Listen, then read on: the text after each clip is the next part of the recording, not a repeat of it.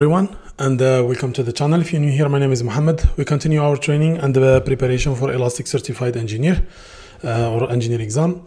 And today with a new topic, we will see or we will define a template for data stream. We will see first in the documentation we will see the definition of the data stream, when we need to use it or when we can use it, and how it works behind the scene. Then we will jump to our environment and we define one example for data stream or for data stream template, right? So the definition of the data stream, as the documentation said, is it lets you store time series data across multiple indices while giving you a single name resource for requests. Meaning it will behind the scene create multiple indices, and the only condition is, or one of the conditions is, time series, or you have timestamp or time series data. And data stream well suited for logs, metrics, events, telemetries, and so on and so forth. All the data that we are collecting from our infrastructure, from our applications. It's really good to use the data stream. When we are allowed or when we need to use the data stream, like the first condition is when we have the timestamp field. This is the first condition. And if we are indexing the document, wherever, like using we using Elastic agent or Beats or whatever, like the source of the indexing or the way how we are indexing data. But the most important thing is like we like from our end, like we create visualization, we submit a search aggregation. We don't manipulate this logs or this metrics.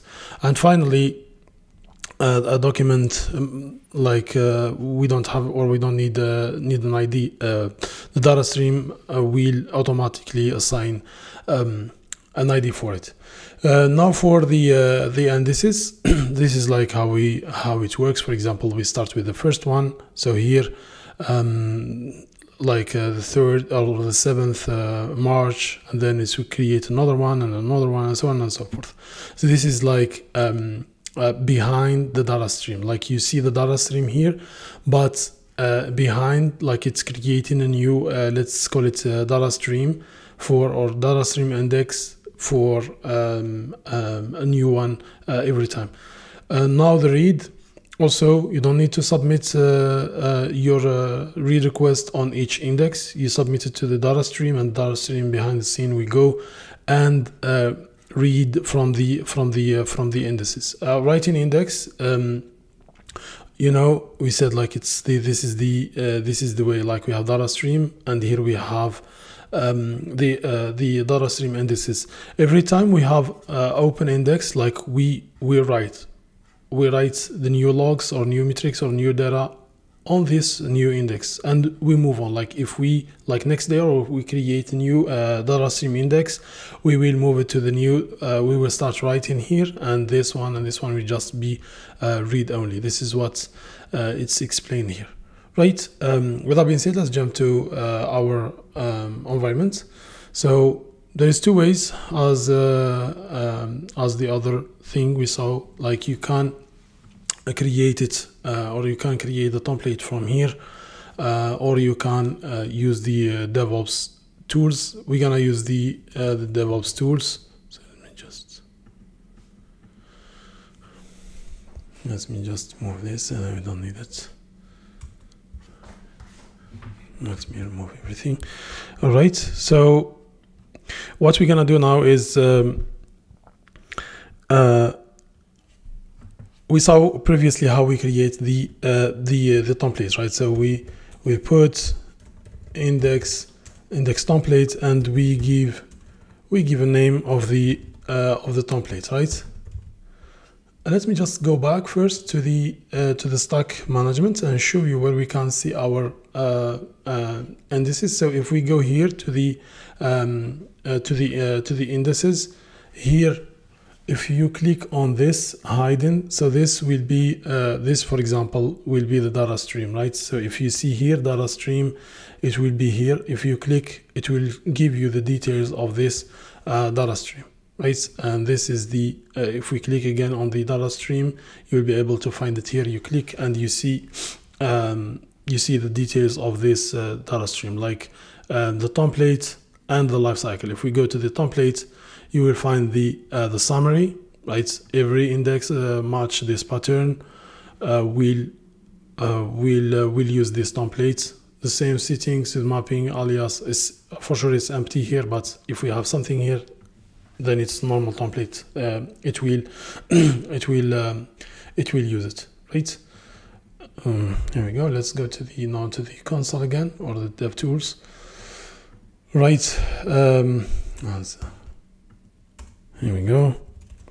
So if we will define the index pattern first, index patterns, right? If it match, we will see, or we will go with logs like this, right? And then we will call data stream. Sorry, data stream. There we go.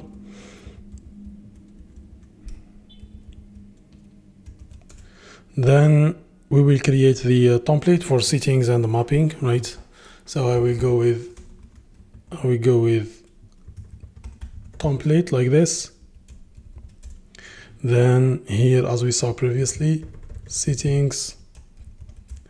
So here, number, I can define the number of shards, I'll just go with number of shards like this. I will give it 1.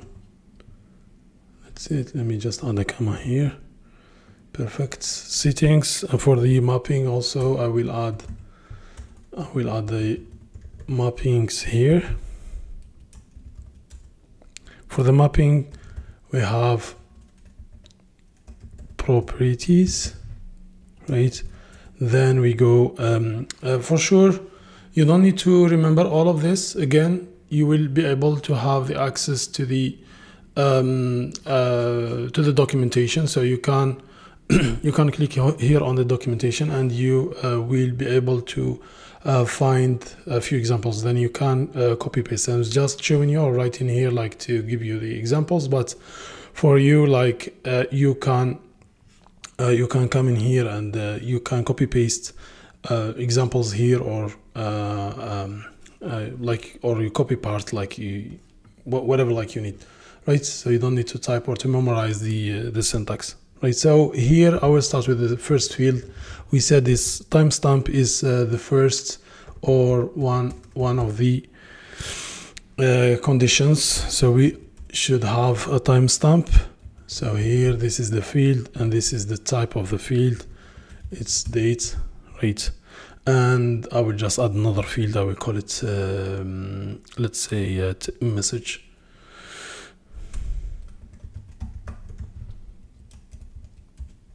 I'll give it type text, right?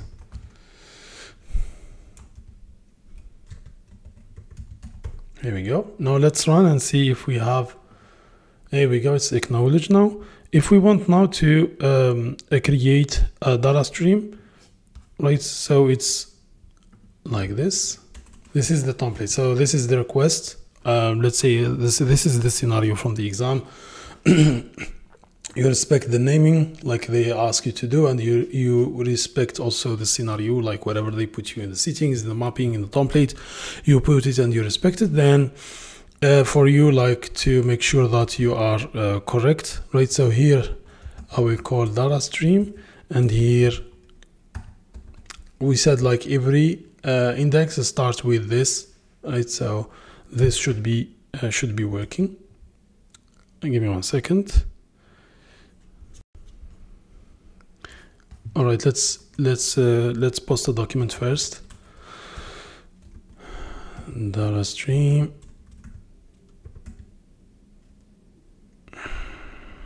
Yes, 1 second. So it's, oh sorry. So it will be, yeah, sorry, here I put it logs without s, that's why it didn't work. Give me 1 second. So this should be working. Perfect. So yeah. This log up, it's, so as you can see, it's already here. We can check it. Let's get the, Here we go. If we run, so here it's this is the mapping and this is the settings, right? This is the ELM as well. As you can see, it's currently in Data Hot. It's take the configuration. This is the name of the data stream index. Let's index our first. So as you can see here, we just call in the data stream. We don't call the index, right? We don't need to point at the index to be able to write. So here I will give, for example, this field. So I give timestamp like this, or just copy paste the value from here. So here we go. And for the message as well, I will type the message like this, and here I give the message user or user login attempt. This is just an example. Failed, right? Or fails, or failed. Yeah.